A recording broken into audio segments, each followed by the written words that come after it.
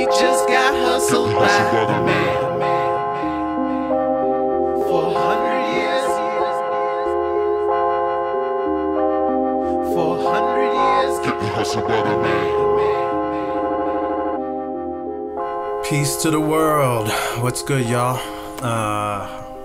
Welcome back to the MCAD Thoughts on Life. Thoughts on modern issues, old issues. 400 years of slavery. Kanye West is in the news. That's what we're talking about today. So Kanye West on TMZ Live, causing a stir in everybody. Natural social media, you see polarizing, aggressive arguments, debating instead of dialectical. 400 years of slavery. Slavery in general is a choice. So we're just looking at that, giving my thoughts. It's always good to define things, so let's just look at some definitions on slavery before we even start to try to break this topic down. Let's see, this is from the Webster's Dictionary. Definition of slavery: drudgery, toil, submission to dominating influence, the state of a person who is chattel of another, the practice of slaveholding. That's Webster's Dictionary. And let's go to Black's Law Dictionary. Black's Law Dictionary has slavery as a situation in which one person has absolute power over the life, fortune, and liberty of another. The practice of keeping individuals in such a state of bondage or servitude. Slavery was outlawed by the 13th Amendment to the U.S. Constitution. So that's a starting point. I don't know if that's a big debate of what actual slavery is. If that's what Kanye West meant, actual slavery versus mental slavery, a choice or a form of domination. So we're going to go with actual slavery with this definition, you know, of having your will taken away, having your freedom of life, liberty, the pursuit of happiness, restricted by force, typically violence, and to become chattel to somebody else. I think it's important to differentiate between indentured servitude and slavery. Indentured servitude was obviously a thing as well, and I think can be distinguished as something different than slavery, where there was some, more like a contract, some agreed benefit to indentured servitude. In the same way that I think you see today, you know, maybe doing something not as your preference or your first choice, but something you're going to benefit from. Indentured servitude, you could get land, if we're talking about, you know, the 1600s, and being in servitude to somebody in America in the original colonies, and then getting something of wealth upon your completion of servitude, of the contract. Very different than slavery, capturing somebody, holding somebody by force against their will, no benefit to them, strictly a benefit to the slave owner, the dominator. And you know, I think it's pretty cut and dry the differences in slavery to indentured servitude, which gets into Kanye West's statement: slavery by force, slavery by choice. Let's just talk about slaves, many slaves throughout history. Black slaves, white slaves. You do realize that it is said that the word slave comes from the word Slav, Slovakian, white slaves. So the connotation of slave in the etymology in itself comes from Europeans, not black American slave, which is what the world typically thinks of nowadays when we speak about slaves and slavery. And the slave trade is usually referenced and epitomized by the transatlantic slave, the concept of 1600s to the 1800s, bringing Africans by force from West Africa to the Americas. So it's important to understand that slavery has a long history, domination has a long history, war has a long history, oppression against people, you know, certainly didn't start with the transatlantic slave concept. It's obvious Moors throughout history had plenty of slaves. Indigenous people warred with each other, conquered and colonized people. took captives, prisoners of wars, slavery in general. So slavery isn't a new concept just to be restricted to America, the transatlantic slave, and the concept of black African slaves in America. Slavery has been done to many nations, and that's an important part of the conversation, so we don't just get pigeonholed in now what we see in the conversation around slavery and the polarization and the offense that you see in Europeans to white guilt and the idea that Europeans are the only slaveholders, or the only white supremacy and devils.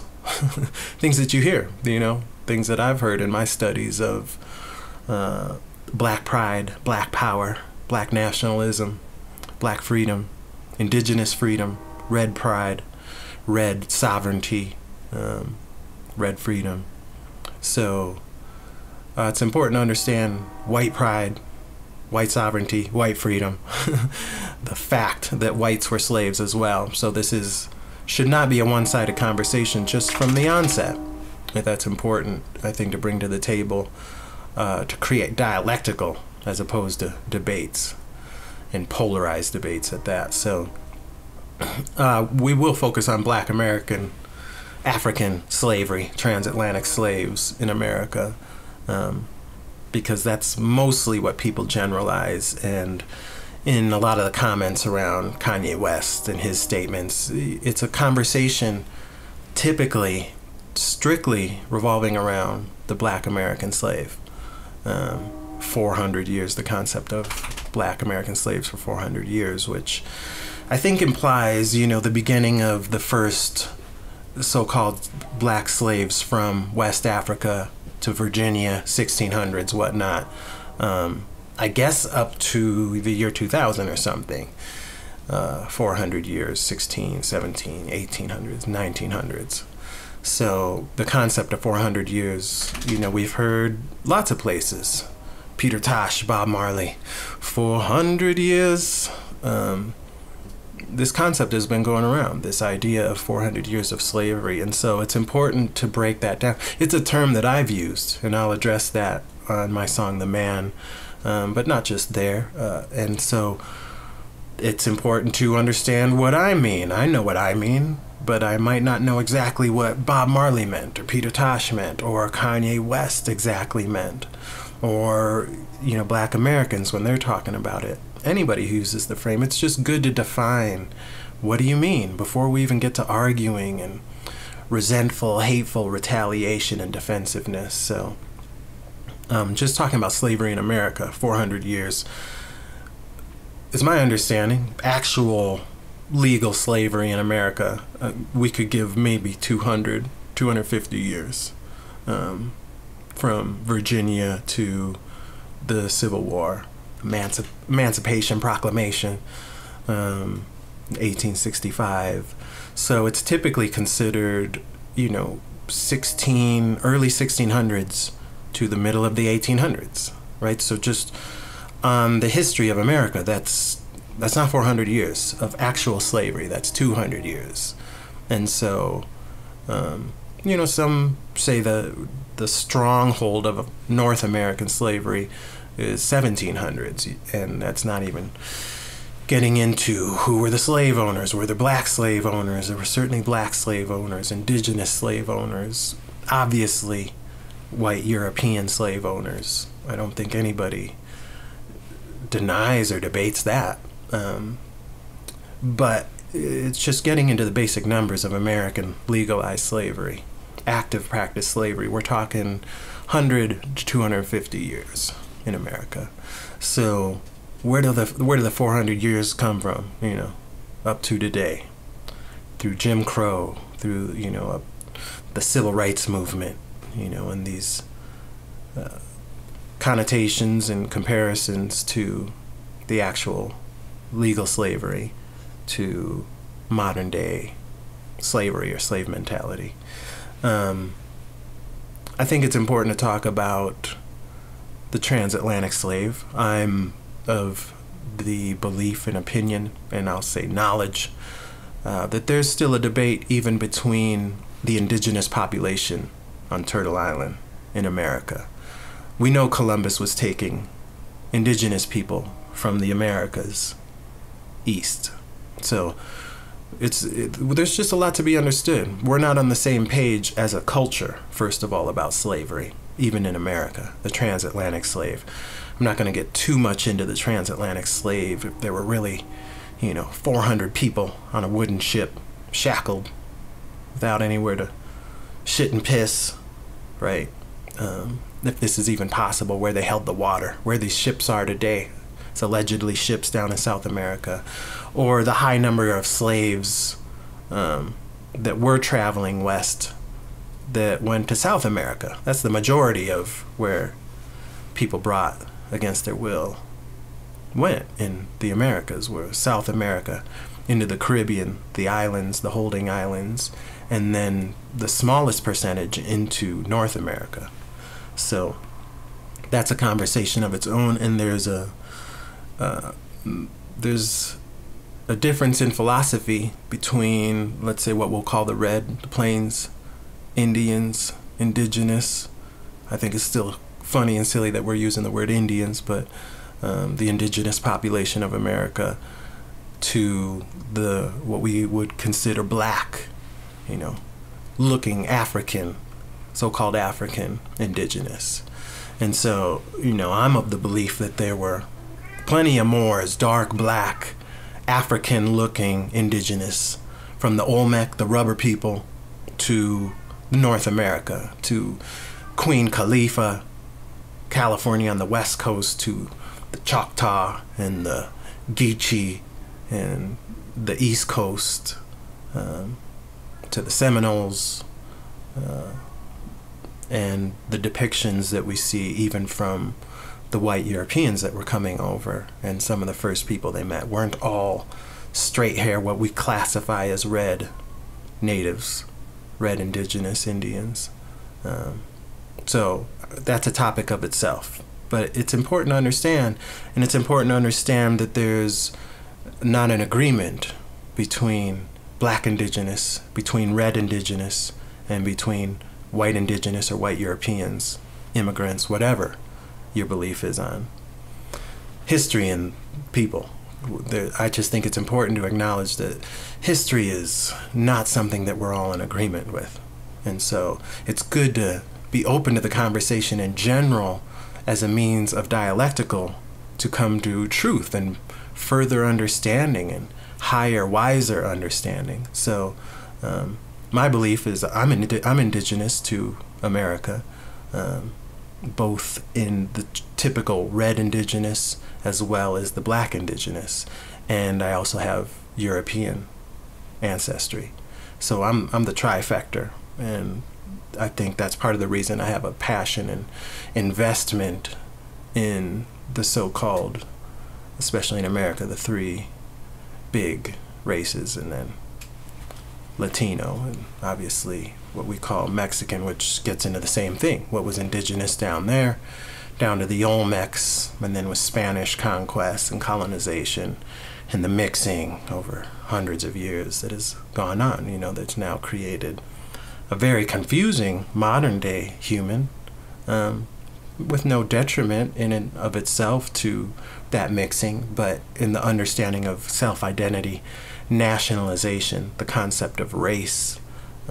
There are really important things that still beg to be discussed. And so I think that's why even with the Kanye West, we see a big response to comments about slavery, about slave mentality, because it brings up all of these issues. So with Kanye West specifically, actual slavery, mental slavery, people are obviously upset that he's like a Holocaust denier, that he's denying any form of black slavery in America as anything but a choice. I think that's silly. I don't think that's what he was implying. Hence in the notion of 400 years, because actual black slavery in America did not last 400 years. And so I think it's implied in that comment that to be a slave for 400 years, which acknowledges modern day, that it incorporates the concept of mental slavery. So actual slavery, you know, we could talk about Bob Marley. Oh, pirates, yes, they rob I, sold I to the merchant ships. That's a reference to West Africa, to blacks being taken from West Africa, the pirate ships, brought in the transatlantic slave trade to the Americas. Actual slavery.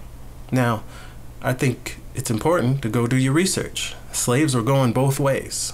Columbus was taking indigenous slaves and indigenous indentured servitude to the East. And so, you know, most people just, their concept of slavery in general is not very informed, historically, factually, on things you can evidence. So the actual slavery is a fact, going both ways, from many nationalities, different races. That's real. I don't know who would deny that, and I don't think the Kanye West is denying that in any way. Mental slavery. That's the other line. Emancipate yourselves from mental slavery. None but ourselves can free our minds. That's the exact same song, Redemption song, Bob Marley. So in one song, you got kind of what people are talking about on both sides of the argument with the Kanye West. So it's actual slavery. Pirates, yes, they rob I. Pirates came and took physical bodies, put them in slave ships. And emancipate yourselves from mental slavery. Only you can free your mind. That's mental slavery. That's self-responsibility. So I think it's a beautiful thing to acknowledge Bob Marley, a timeless artist, and how in one song he's addressing both sides of this argument: mental slavery, actual slavery.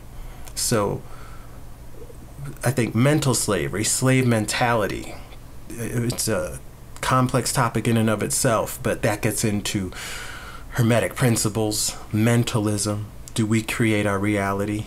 Are we living in a, you know, a holographic universe, simulation?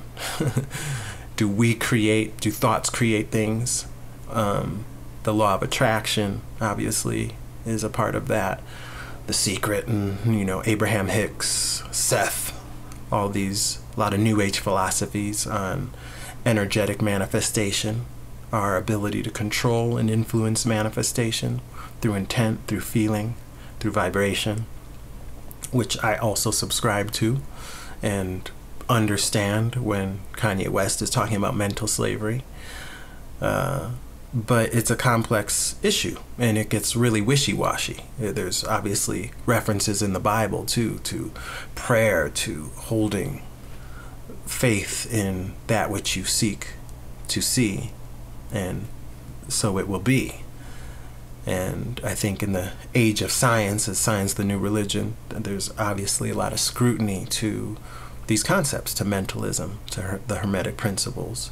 If you could just manifest through thoughts, if you could, and I've done a video on this already, I'll put a link in the bottom, but, you know, thought manifestation versus science through actual work, through circumstance, through things within our control and things outside of our control. We're not in agreement on this. Some of us have never even thought about it. So to hear a concept of mental slavery or slavery by choice or poverty mentality is a big one. Is easy to get lost and confused and offended and defensive. So poverty mentality, I think, is a real thing. It's a real thing in America. It's a real thing in the world. You certainly can hold yourself back, have self-doubt, not have been raised and conditioned with courage and belief and strong work ethic. And so we see a lot of that, you know, conflict with the bifurcation, the polarization between cultures, between demographics in America. I think the race tension that we see going on, you know, it's, you can see it. You can see it in the YouTube and the commentary from not just white conservatives. You know, it's not a conservative versus liberal thing to me, although that definitely exemplifies it in what we see in politics and YouTube. But, you know, there's a white sentiment that slavery's done. White guilt should not be continued today. These people weren't slave owners, and people in black culture are doing things to promote their own violence, their own downfall, lack of wealth, lack of opportunity. And there's the adverse, you know, of whites denying, not relating to, you know, so-called white privilege, which I have a problem with white privilege. I think white advantage, maybe it's semantics, that's a topic in and of itself, but white advantage. People are comfortable and more familiar with that which it relates to them, looks like them, sounds like them. So that's, I don't think in and of itself is nefarious, is evil, is oppressive. It's just a fact. And I think the same applies in Black America, the same applies in Red America, Indigenous America. And people feel comfortable and relate to things that they see in their everyday. And so I do think that creates an advantage. And in America, the brown is minority now. And so that's an advantage to white people in and of itself, because, you know, if it's a white boss and you're dealing with Jamal or Akbar or something like that, or, you know, Red Feather, you know, some core indigenous people, there's going to be a natural tendency to immediately relate and identify with Steve or Tina or people that look and sound like them. And I don't think that in and of itself inhibits freedom, inhibits free trade in the free market in any way, shape, or form. But to deny that it's there just because of this like white supremacy doesn't exist, white supremacy is dead, there's not systematic racism, I think is just as silly as the adverse of saying that it's all white supremacy, that there is no self-responsibility in the black community, in the red community, for self-determination.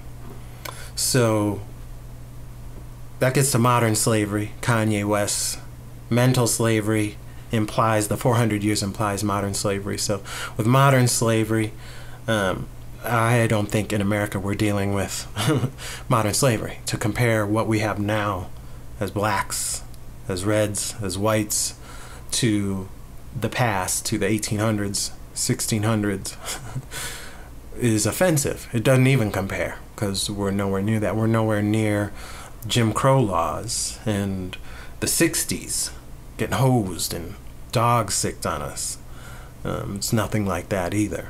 And, you know, there's the argument that slavery, oppression isn't gone, it's just changed form. And so for me to address modern slavery, I usually do it in the form of usury, which I also think implies surety. If you don't know what that is, I'll try to put up the definitions of those. Usury and surety is usury just the money changers. You know, rich aren't bad in a free market society inherently.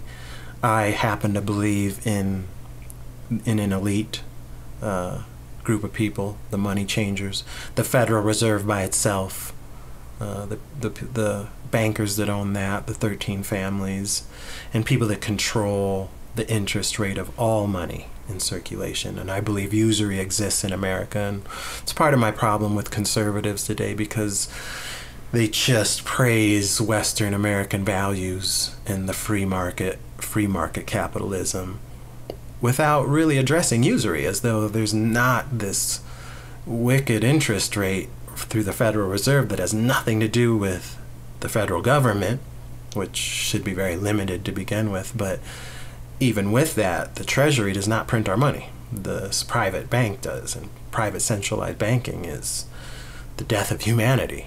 So to have these conservatives and the politicians all in general, you know, from Ron Paul probably being the last one that I saw in the mainstream public eye that was really addressing the Federal Reserve and implications of usury.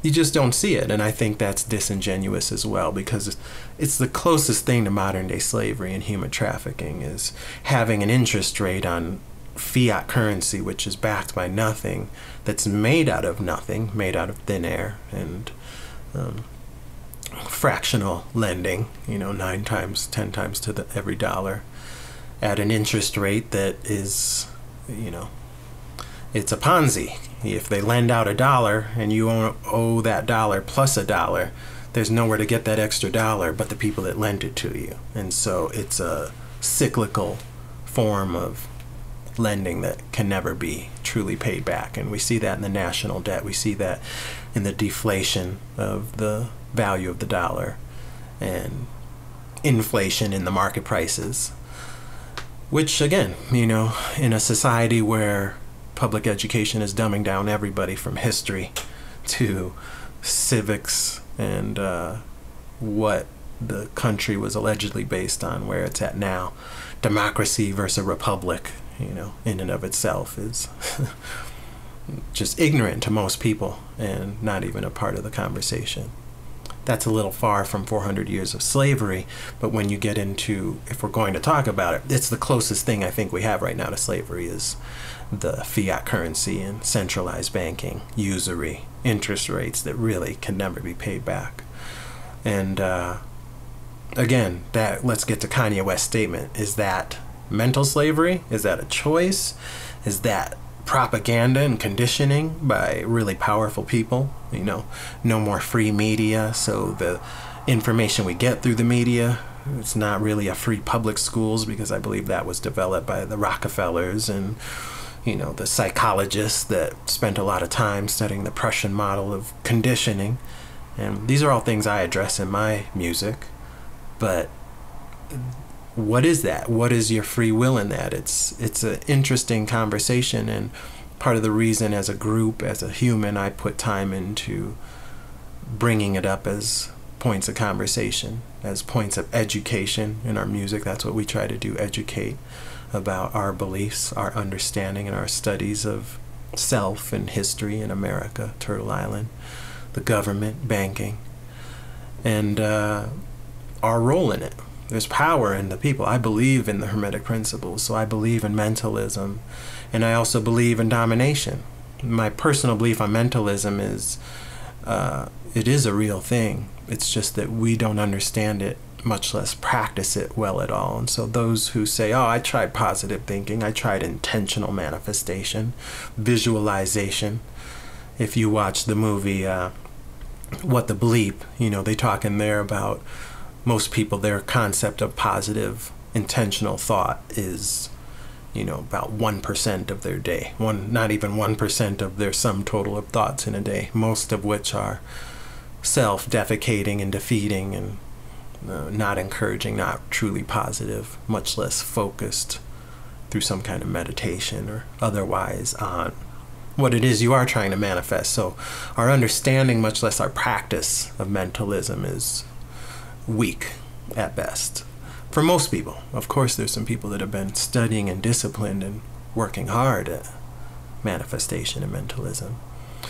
So that's the closest thing I have to modern day slavery, as an actual form of slavery, which is very different than the transatlantic type of slave where you're restricted to one cotton field, one property, one master, one acreage of land, where you're all congregated as a group. This is like free range slavery through usury, where you get more benefits of movement and illusion of upward mobility, but you're still capped off and refrained by debt, by interest that you'll owe your actual labor, your actual workforce, to either maintaining what value our fiat currency has or paying back what it is we owe and whoever it is we owe that to.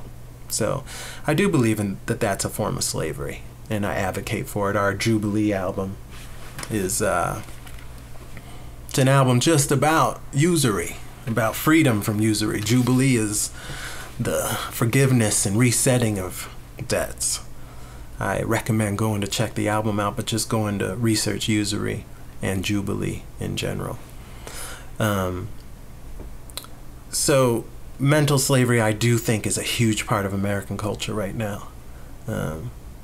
When you look at all cultures, I mean, I think I say privileged to grow up with a diverse class of nationality, of races, of cultures, from Latino to black to indigenous to white, and also low economics. So no disrespect to whites, as they call white trash, black ghetto, indigenous reservations, and Latino, same thing, you know. So I think it's important to have experience of the lower economics to speak on it, to speak on slave mentality, poverty mentality. And I know firsthand people that have no self-esteem, have no self-confidence, have no education, no wisdom, street smarts or book smarts on opportunity, on problem solving, you know, just organization, on working hard, much less self-determination. What truly are your options and possibilities? That's not just selling out and acclimating to the so-called white culture. It's integrating and understanding economics, period, prosperity, and what that looks like. And I do think that's tied to land ownership, and that gets back to colonization and domination in the wars. And I think that's an important part that the modern American white conservatives aren't totally addressing, because land ownership, land stewardship, just the use, the access to land and resources is an important thing, and it gives opportunity in the free market. And so in a history of America where that's been divvied out, there's not a lot of, you know, you can't homestead anymore. You can't just go claim land and start developing without opposition from the government. And so that's a real thing in self-determination in a true free market. And I don't think modern conservatives are really giving due respect to that discrepancy historically.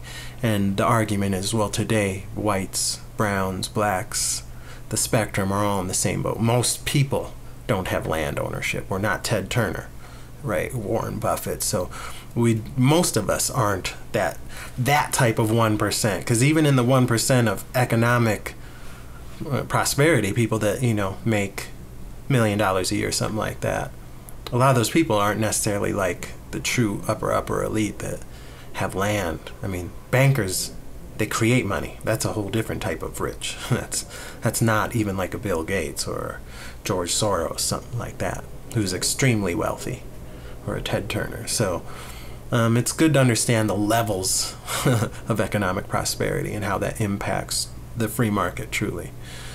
Much less free press, things like that are really important, you know, when you still have, of course, you have access to go study. The internet is here. We have so much access to information and knowledge and potential to, again, be blaming even non-free media, you know, Viacom and the 5 major companies that distribute the most of what people are going to see on the idiot box.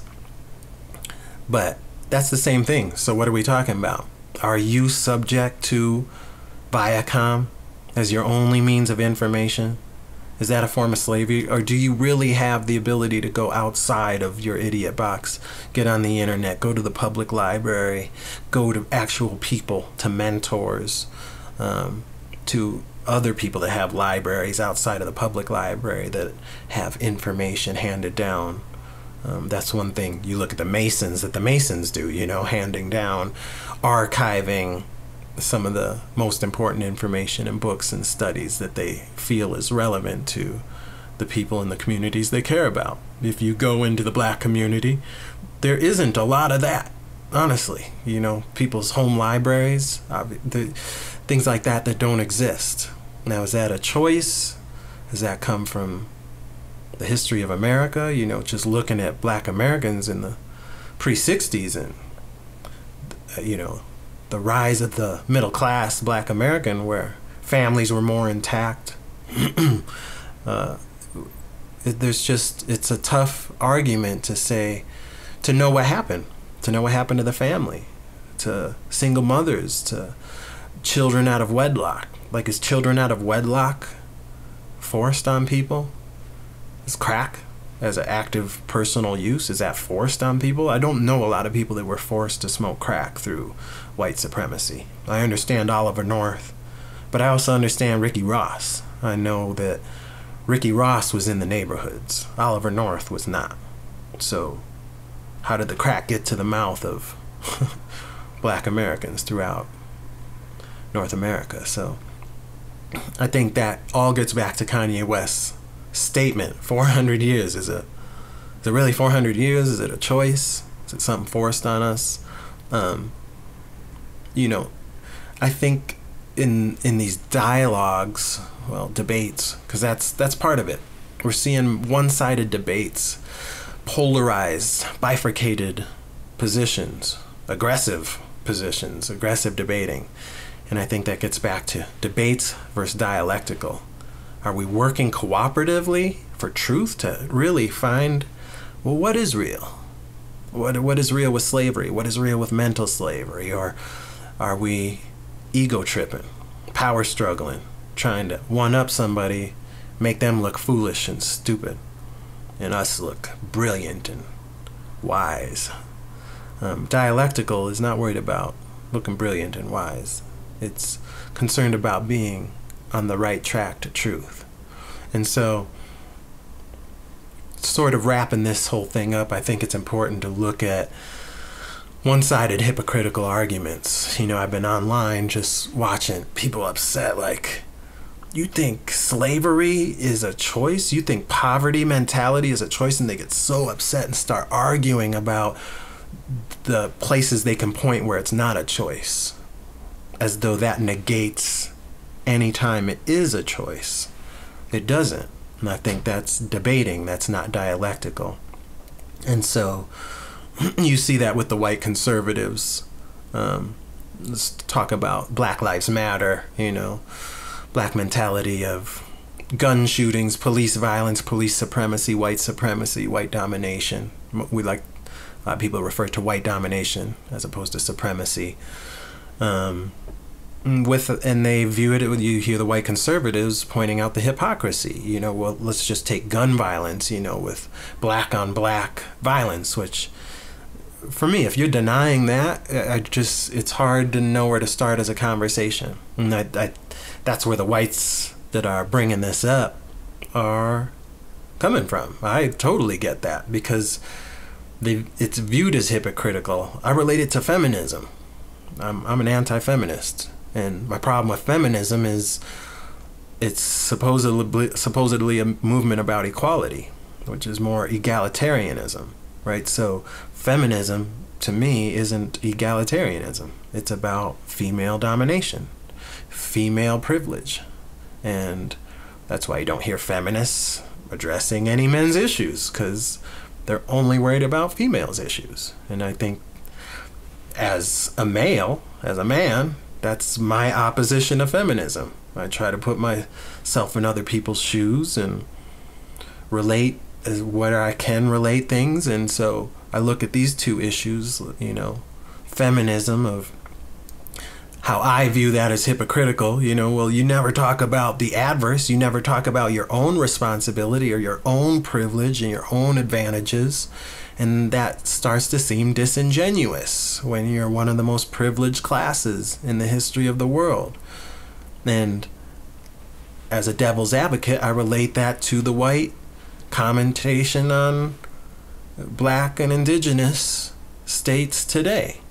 You know, that blacks don't talk about their self-accountability in a lot of ways, which is, I think, what's implied by slave mentality. If you live in the hood, No, you don't. You shouldn't have to move.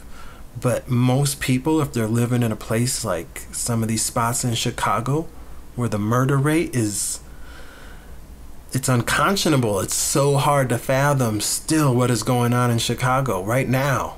My heart, it impacts me. I'm from Milwaukee, and so to know like it's still going on, the gangbanging, the black on black crime, the Latino, the gang on gang crime, the fighting, you know, brown, like what's happening in Chicago, you know, and we can get into the white influence on Chicago, but it's the same thing. The same with crack, you know, like most of the actual day-to-day stuff is coming not from whites to blacks, it's from blacks to blacks, right? And so you have to address that. If you can't take accountability for your own shortcomings and your own faults, then you're not working on self, you know? You're pointing at other people with 4 fingers pointing back at yourself, and you can't even look at yourself. That's a form of narcissism or cognitive dissonance, you know, something, but it's not the epitome of healthy. It's not the epitome of self-accountability and progress. And so I think my personal belief is there's both. There's been slave mentality and there's been actual slavery. There's actual oppression, historically and in modern America. And the bifurcating nature of how we argue in today's social media and just in general is a major part of the problem, because we're not dialectical. We're debating. We're arguing. Dialectical, we're listening. We're doing active listening. So what I hear you saying is this. Could you explain and just help me understand where you're coming from? Nonviolent communication. Having some empathy for those outside of yourself, much less yourself. How would you speak to your own child with ignorance, faults, shortcomings? We try to do it with compassion and wisdom, lead by example. And so I think we're seeing the same thing with hate speech, you know, those who tout out against hate speech. It's like the new thing, how bad hate speech is. You don't have the right to, and a lot of these people are being hateful while they're addressing hate speech, you know, and it's this conflict and hypocrisy, looking hypocritical, looking like your shit don't stink. And that's an issue. People are gonna be defensive to that. They're gonna have a sour taste when somebody exemplifies that energy and that demeanor. So I just want to talk about my own song, The Man. Getting hustled by the man. 400 years. And that's why I have that song. And I think if you listen to it, I like to do a lot of self-reflection because I've grown so much. I've been doing music for 20 years, and so I'm a recovering socialist. You know, I subscribe to concepts I didn't even understand, especially in the early years of my writing, where I had utopian visions of grandeur, and which I still believe come from a good place. Those that are stuck in the utopian philosophy and ideology that could be are usually good-hearted people. They may be misdirected, but I think their heart starts at least in the right place. That's how I feel for me. But I've had to refine and critique and look at and take accountability for myself, first and foremost, for things I believed in and thought were truths and were my truth at the time, you know. And I think humility is essential to refining yourself, to admitting when you were wrong, to hearing a new perspective that adds and improves your own. And so the track I have, I feel like I talk about 400 years in, I say, getting hustled by the man. So I'm not talking about slavery, but I think it's closely related, especially mental slavery and what I view as socialism in America, which created a lot of the downfall of people in general, of humans, of Americans. And so, you know, I reference the New Deal, which is socialism, social welfare, to the Great Society Act and you know, Lyndon Johnson, much less FDR, from the original, I think the beginning of American socialism, which was, you know, again, right after the centralized banks. And that's why I do believe in conspiracy fact, because I think that was intentional. It was intentional to create a welfare state and create a dumbed down populace that doesn't even know what that means, doesn't know what centralized banking means, doesn't know what a republic means, or 2/3 vote, or limited government, or constitutional or inalienable rights. You know, I just saw something on healthcare as a human right. It's our concept on rights. What is a right? That's like entitlement. You know, we are so polarized and not on the same page as country, as Americans, but even as cultures. I have so many debates with indigenous red culture, with black American Moorish culture, and certainly with white European culture here in America. But I try to do it dialectical. I try to do it with bridging in mind, bridging the gaps, harmony and unification, not separation and opposition. So I don't know. I'm open to that's why we're bringing it up. That's why I'm doing this video. I'm open to critiques on my own songs. The Man. Is that hypocritical? Is that victim mentality? I do think it's dangerous, this thing we're seeing with social justice warriors, not just with social justice warriors, but with the opposition of there is social justice. Like, I'm a social justice warrior, I feel like, in my nature, and that there's social justice issues, but certainly not in how it's defined today with snowflake culture and victim mentality and entitlement mentality. I don't identify with that at all, and a lot of the left liberal speaking talking points. I don't feel entitled to a lot of what people call rights, like healthcare. That comes from government, that comes from domination and taxation. I'm open to very small, limited forms of socialism, but I'm far more open to charity and intelligence and limited government, especially federal government. I don't think we should be taken from people and given to other people. And that's the point of slave mentality. That's the point of not having self-determination. You know, equal opportunity is not the same as equal outcome. And this modern Marxist socialist society is about equal outcome, not equal opportunity. I think we got to talk about it, because I think it's incorporated with slave mentality. 400 years of slavery, and if we're going into socialism, it's not about to end. Because modern socialism, and I just think historical socialism, isn't always just about freeing yourself from slavery, as I think we see in American welfare state. It's about not doing for self a lot of times. When somebody provides, you know, teach them how to fish, don't give them a fish. But we want the fish. Most people don't want to do the work right now, and I think for some good reason and for some self-imposed reasons. So I'm about ending polarized arguments, debating, at least minimizing it to the best we can within our power, because that's a good starting point. And then we can talk about anything. We can talk about socialism, Marxism, slavery, self-imposed slavery, mentalism. Let's not even do just the negative. Let's do the positive. What's our goals? Prosperity, abundance, love, health, vibrancy, right? So the contrast is here to define what it is we do want, the greatest, grandest vision of ourselves, as Neil Donald Walsh puts it. Let's start crediting people too, like, for these concepts. Greatest, grandest vision of who we are, like, that's Neil Donald Walsh, Conversations with God.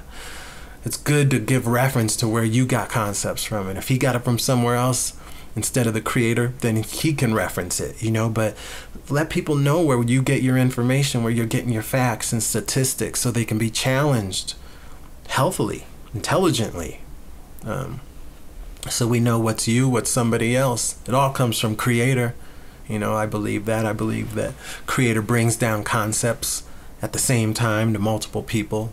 So property rights, intellectual rights, things like that are it's tricky. It's complex. I digress. All that is far off of 400 years of slavery, Kanye West's crazy ass, and opioid addiction. Stop being starstruck with these people. First of all, you know, Kanye West, that's just a human on opioids. It's like this starstruck society and Hollywood, you know, it's like love the people in your own community, in your family. Look up to them. Who's your mentor here? Who's your idol that you physically know, that you talk to? That's part of the problem, is these kids are growing up thinking Kanye is more important than their own mama, than their own daddy, than the people that they study under. Yeah. So we're turning to YouTube faster than we're turning to the creator or people that we actually know, that we can see doing, you know. So let's minimize polarizing debate. Middle ground. It's not necessarily just about finding a middle ground, because sometimes it's not about ending up in the middle, you know. Sometimes the true way is over here or over there, but that's where dialectical will help us get to that. Open mind, I think, is more important than middle ground. Dialectical is more important than the concept necessarily of the middle ground. You don't need to compromise on truth if it's really the right way, but having healthy dialogue to, you know, build your argument, to prove yourself, and being open and humble enough to be challenged is how we get to the actual truth. So, slavery and mental slavery, they're both correct, y'all. Let's find some intelligent way to talk about it. You don't have to pick one side or the other. We don't have to bifurcate on everything. I think they both exist. That's my reasoning why. So, more dialectical, y'all. Let's work. Let's build for truth. Keep building on information. My name is MCAD, aka Rad Dad. I'm part of the freedom movement. We represent self-love and improvement. Rhymesforthetimes.com, that's my website. You can get some music for the soundtrack for the revolution and the revelation. Be good to yourself and be good to others. I'm going to try to make shorter videos. They always seem to be half hour or something. In a McDonaldization of society, fast food culture. I may be for you, I may not. Time will tell. Peace and love. Be good. Show and tell are very different things. One is for the kiddies and one will get you framed. And one implies the government, dirty. Black lives shattered back in 1930. And a new deal, here's your certificate. Birth manifest, social security. Looking for the mark of the beast. To regain peace here matters. Chessboard platter showing